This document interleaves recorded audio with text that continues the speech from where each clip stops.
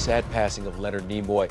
E.T. has had the great fortune of talking to him many times over the span of decades. He talked about the lasting impact of Spock on all of us, and more importantly, how it even changed him. Live long and prosper. September 8th, 1966, the night we went on the air, after the first episode aired, I called him at his home and I said, "Bill, what do you think of the show, Bill?" That's pretty good. It's pretty good. I thought it was pretty good, too. You think it has legs? Speculation is unnecessary, Captain. The answer is clear. Why the enduring friendship? We're like brothers. We went through a very long and interesting and tumultuous process together. Came out the other side of it as friends. I have been, and ever shall be, your friend. Yes.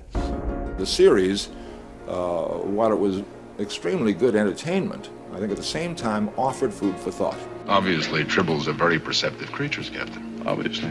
The messages are there, and there are enough ideas present for people to interpret them as they see fit. We're traveling back to now. We will land in San Francisco in the late 1980s. There are two challenges here. One is to be different, and the other is to try to be consistently better than the previous films. Professionally, Spock has been a great blessing. Emotionally, I think the character helped me as I think the character helped a lot of people. Spock was helpful as a role model, and he was to me. I think I became a much more balanced individual as a result of portraying Spock. The needs of the many outweigh the needs of the few. I have learned never to say never again. I don't know what's next. I have no idea. I didn't think I would be doing television. I'm going back to work in Fringe for J.J. Abrams. I've been waiting quite a long time for this. Who are you? I'm William Bell. I have portrayed a lot of different characters in my lifetime.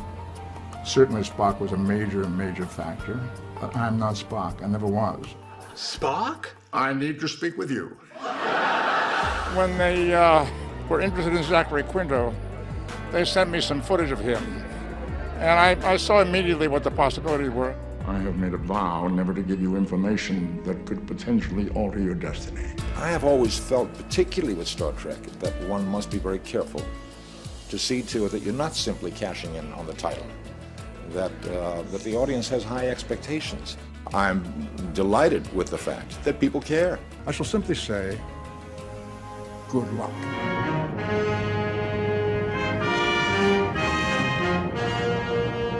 He really was a special man because he was at peace with who he was.